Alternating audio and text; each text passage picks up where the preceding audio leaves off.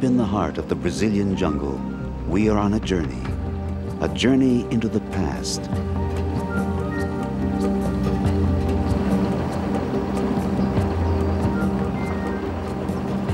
Seven decades ago, a renowned explorer set off into the Amazon in search of El Dorado. He was never heard from again, but his story has become a legend, and we are on his trail.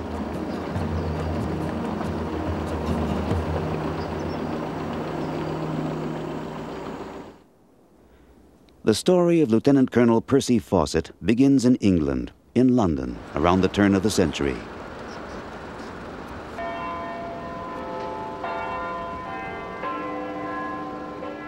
Then as now, the Royal Geographical Society was the bastion of British exploration. Among its members, such world-famous adventurers as the African pioneer, Dr. David Livingstone. In 1906, the Society approached Fawcett. They needed someone to lead an expedition into the South American rainforest to establish a border between Brazil and Bolivia. Fawcett's success on the mission would earn him the Society's gold medal, its highest recognition, and in 1916, induction into the Hall of Fame of British explorers. Society Director, Dr. John Hemming. Well, he did about 5 expeditions. The earlier ones were the survey work on the Bolivian-Brazilian frontier, and that was straightforward surveying, and he did it very well. And this society gave him a medal for that. But in the course of that, and as he grew older, he became more and more interested in this exotic and the occult. And then he started getting these ideas about imaginary or legendary lost cities. Little by little, the acclaimed explorer became entranced by strange and mystical stories from the Americas. The more he researched, the more obsessed he became by these tales of Atlantis, of lost worlds and vanished cities deep in the Amazon, of untold wealth, and above all, the legendary El Dorado. His writings, still catalogued at the Royal Geographical Society, bear witness to his passion. As he prepared for his final expedition, he wrote, "I have actually stood in the middle of an old city. I know where the others are. I have proved all the old records." The level-headed colonel had become an obsessive treasure hunter. And so in 1925, he set off to Brazil on what he believed would be his greatest expedition ever. He took only 2 companions, his 21-year-old son Jack and a school friend, on the search for the lost city of gold. But I don't think he mentioned El Dorado as such. He thought he'd read a report by one of the many Bandeirante expeditions. The Bandeirantes were people from São Paulo who went deep into the interior of Brazil looking for gold mines or slaves. And they were at their height in the early 17th century. But the report that Fawcett came across was dated 1743, and it was a small team in the interior of the state of Bahia who were looking for some mines, gold mines, that they thought Bandeirantes had discovered about 100 years earlier. And they wrote a report to the then viceroy saying they'd seen this extraordinary city. Fawcett traveled to central Brazil in the province of Mato Grosso, on the edge of the Amazon basin. Starting in Cuiabá, he followed the course of the Rio Xingu, a tributary of the Amazon. According to the Bandeirante report, the lost city was 1,000 miles away, in the direction of the Atlantic. Yet Fawcett chose to go inland along the Xingu River. Why the long way round? In his readings, Fawcett had come to believe there was an entire lost empire hidden within the Amazon. He intended to discover its riches. But what began so confidently in the rooms of the Royal Geographical Society would end in tragedy. Why did Fawcett vanish? What did he discover? It's one of the great mysteries of modern exploration.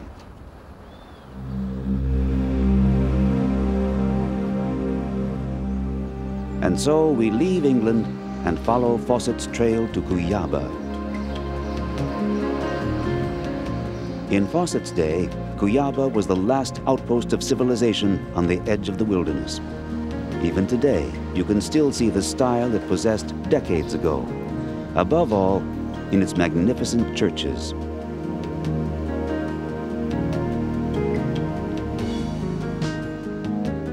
But in one of his last letters home, Fawcett mentioned an Indian from the jungle who had said, "Where I live, but some distance to travel, are buildings greater, loftier, and finer than this. They too have great doors and windows, and in the middle is a tall pillar bearing a large crystal whose light illuminates the interior and dazzles the eyes." For Fawcett, stories like this were proof that El Dorado had to exist, and that the way there was to be found through the region of the Rio Xingu. 7 decades later, we are following Fawcett's trail, following it to the point where he disappeared. But even today, the path to the Xingu River is no leisurely stroll. Any mistake could prove fatal in the wilderness. And so we pack carefully, supplies for 2 weeks, gifts for the Indians, outboard motors, a reserve boat, and of course, our film equipment.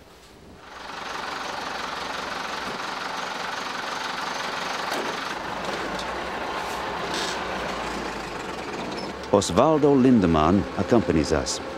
Osvaldo is a mechanic, the only one on the Rio Xingu. In the remote villages of the jungle, no one is needed as often as he is, and no white man knows the area as well.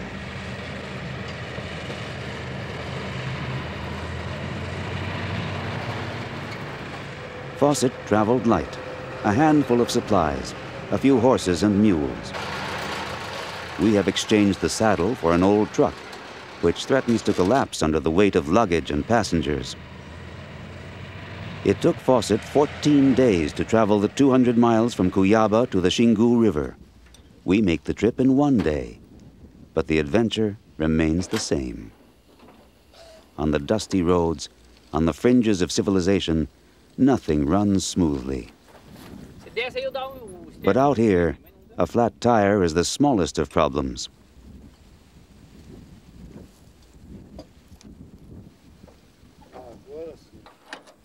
Subtropical temperatures soar above 100 degrees. The heat and humidity are oppressive. The Brazilian plains stretch out before us. We move forward in slow motion, breathing dust. Time here is as monotonous as the landscape we are traveling through.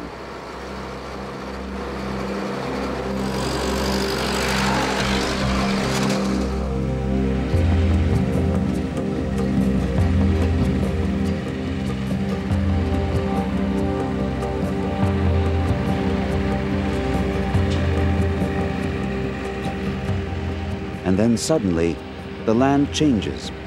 We have arrived at the headwaters, a place where legends grow as rich as the vegetation, like the legend of Colonel Fawcett.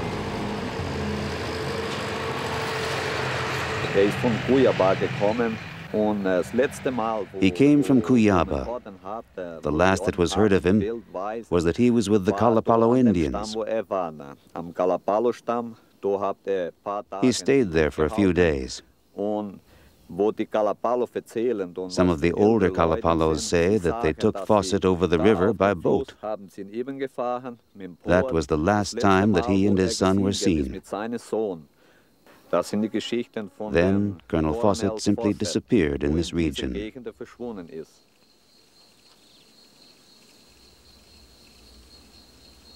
The last known chapter in the life of Percy Fawcett begins here, at the headwaters of the Alto Xingu. To solve the mystery of Colonel Fawcett, we must travel north to the villages of the Kalapalo Indians, a Xingu tribe. For it is in these villages that his trail evaporates. It was here that he was seen for the last time. Search parties that were sent out to look for him in the years following his disappearance all agree on this point. On the banks of the Rio Kuluene, a source river of the Xingu, our truck comes to a stop. For the next stage of our journey, we must take to the water and leave the last traces of civilization behind.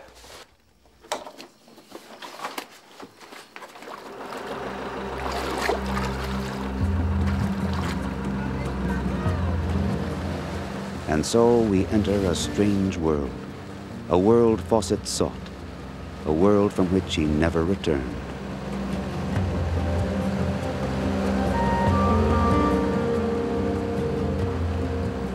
It is a landscape lush and untamed.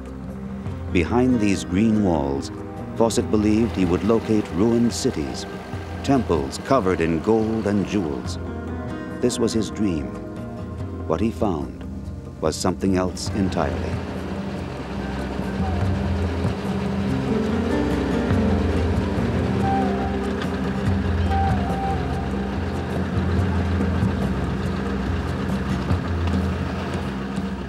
We reach the first village of the Kalapalos.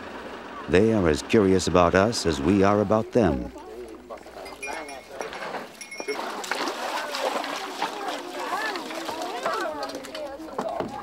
Although the outside world has changed greatly over the years, here time seems to stand still.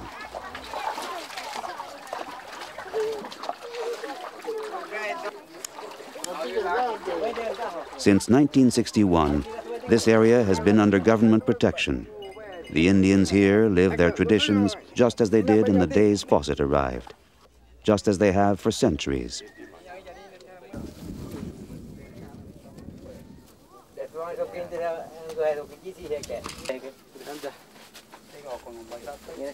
Once again, their bodies are painted. Their waists and foreheads are adorned with beads and parrot feathers.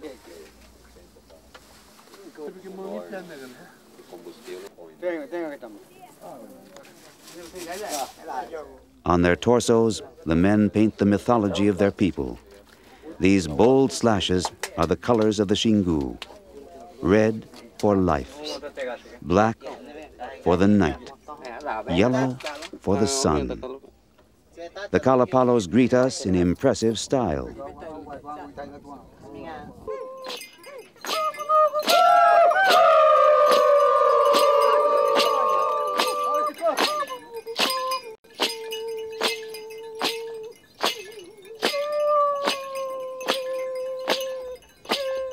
In their dances, the ancient myths are relived. The story of Mavutsini, the creator god, and the people he made. For the Xingu, that history is always alive.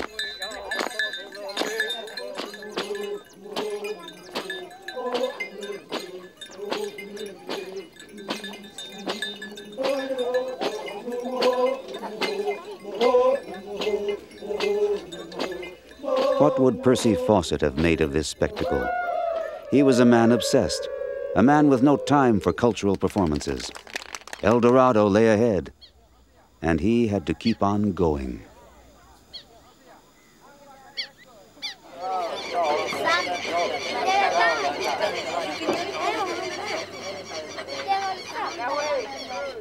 The next day, we set off again in the early morning, guided by the Kalapalo. We are traveling deeper into the Xingu region, down the river to the next Kalapalo village, where Fawcett was seen for the last time.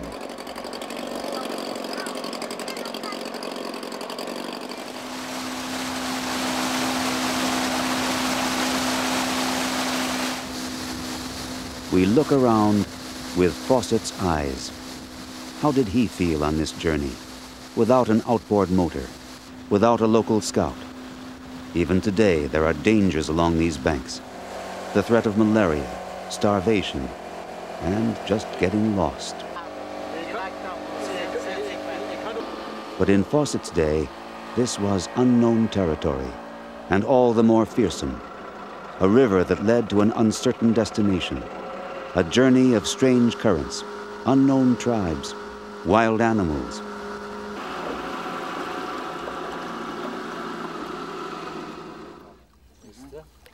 We have been traveling half a day and are still far from the next village. ¿Cuántas horas? Aquí. ¿Cuántas horas? Daqui do Leonardo? Sim. 150, né? 6? 5. 5. Still 5 hours to go. The deeper we penetrate into the region of the Alto Xingu, the clearer it becomes that the lonely voyage of the 3 Englishmen was a suicide journey.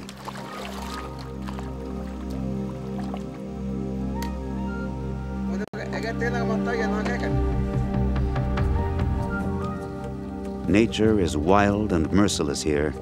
Obstacles and danger lurk all around.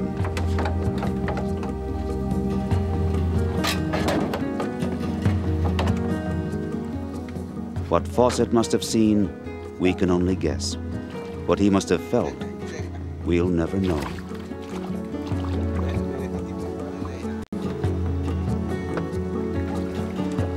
To survive here, you need experience. Did Fawcett have this experience? Did his young companions have it? Did they understand the dangers of the jungle? Could they tell poisonous snakes from harmless ones? Could they make the right decisions? Or did they fall into traps from which there was no return?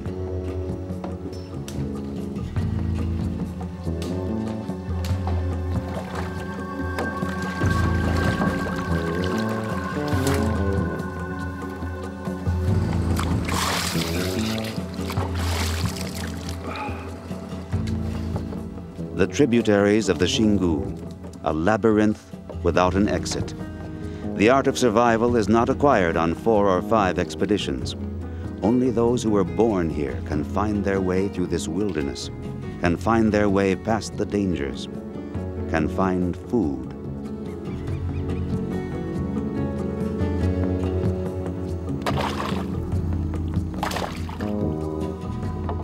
Fawcett was dependent on the aid of the Xingu Indians, just as we are.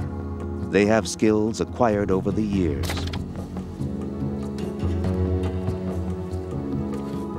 In an unforgiving wilderness, they know the way of the water.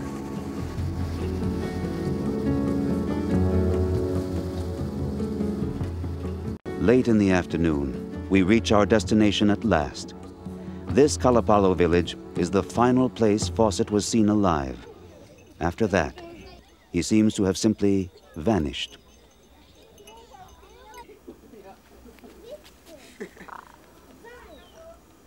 All is quiet in the village.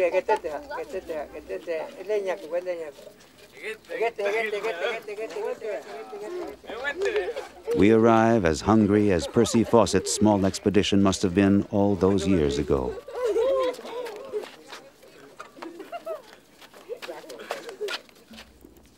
We are welcomed with generosity. The hospitality of the Xingu Indians was renowned even in Fawcett's time. By the end of the 19th century, the Xingus had already aided several scientific expeditions. No doubt Fawcett knew of this reputation. He most likely counted on it. So what went wrong? We'll never know for sure what happened at the Rio Xingu all those years ago. But one thing seems certain. In dealing with a different culture, Fawcett probably made a number of gaffes. Intent on the lost city, obsessed with the gold, he was not interested in the Kalapalo, not prepared for their customs, and tensions inevitably arose. He had the theory that you could travel extremely light. Well, that's all right up to a point, but he went with very few presents for the tribes. But the Indians do expect a visitor to bring presents. They're very generous hosts, but they expect a guest to be generous as well. So I think Fawcett arriving with nothing and expecting the Indians to feed him would not have been very welcome. What happened? There are many legends. Some say Fawcett left soon after, that he found El Dorado and lived out his life in jungle splendor. The only clues were discovered by later expeditions. A gold ring and a compass found near a Xingu village in 1928. Fawcett's body was never discovered, but there are many who believe his end was violent. When the Brazilians government did another big expedition in there in 1946. The Kalapalo Indians described how they had killed Fawcett. Incidentally, the Royal Geographical Society was associated with one of the early search expeditions for Colonel Fawcett by Commander George Dyett in 1928, 3 years after he disappeared. And that went into the Upper Xingu, and they were told that the Kalapalo had killed him. The Villas-Boas also, who were on the 1946 expedition, also believed it was the Kalapalo, because the chief of the Kalapalo had told them exactly why and how they did it, and showed a skeleton that they said was the skeleton of Colonel Fawcett or his son or the son's friend, Raleigh Rimmel. The Xingu are a proud people, and Fawcett was an invader here. Those who violated the rules met with fatal consequences.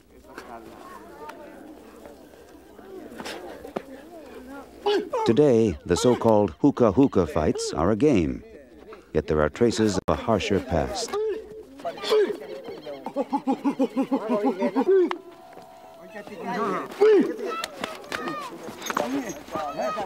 This is more than a wrestling match.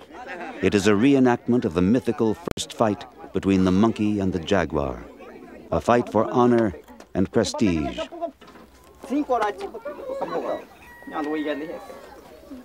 Kalapalo chief Kurikara is no longer interested in Fawcett's story. He would rather speak about his culture, about the body paint, the dances, the meaning of life. El Dorado, that is only the dream of the white man. So what did Fawcett find on his expedition? Did he come upon his riches, his lost city of gold?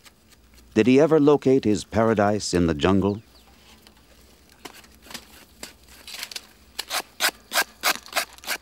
A man in search of El Dorado, in the grip of treasure fever, would not know other treasures when he encountered them, would have no use for the quiet charms of the forest villages. For here there are no gems, no fame, no honor, only the same work day in and day out. This cannot have been the dream of the ambitious Percy Fawcett. And even if he wished to stay, the Indians wouldn't have wanted him. When gold beckons, their lives are worthless. They know this, and so their lips are sealed. It's as true today as it was then. The Indians don't take the white men to the places where treasures could be. They don't talk about this, for they know that gold spells their doom. In the past, it was eccentric loners who ventured here.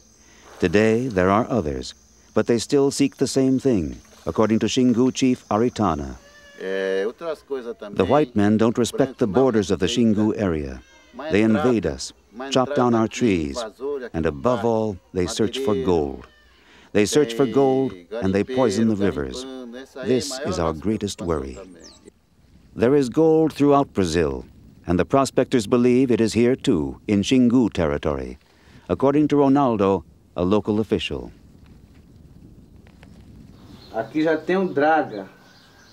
Gold hunters have been at work here in this tributary of the Xingu. There was a prospecting ship there for years. They came and poisoned the whole river.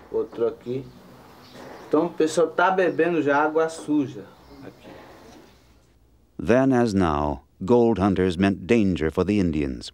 And in an earlier time, these kinds of threats were handled just one way. They were clubbed to death.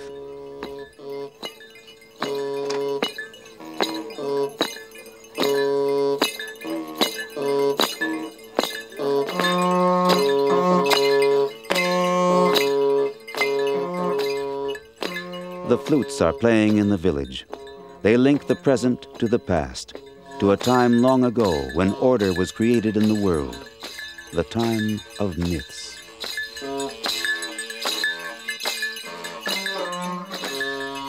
Fawcett was hunting for a myth of his own, El Dorado, yet it seems he had no feeling for what he actually encountered.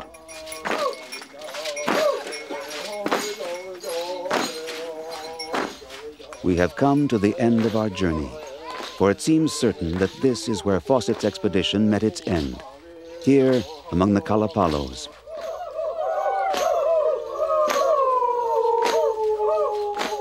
Miscalculations, language barriers, these were the reasons for Fawcetts' failure.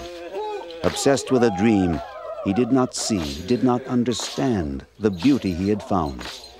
He paid the highest price.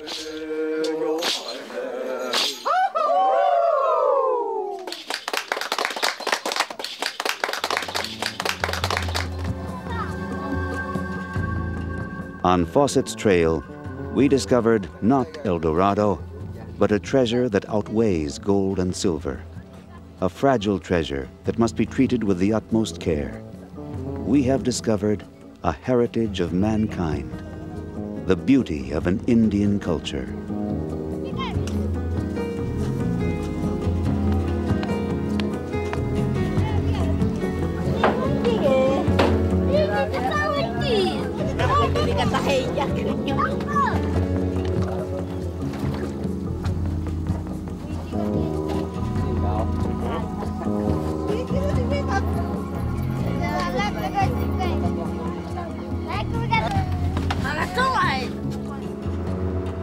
We leave the village, but Fawcetts' shadow lingers on.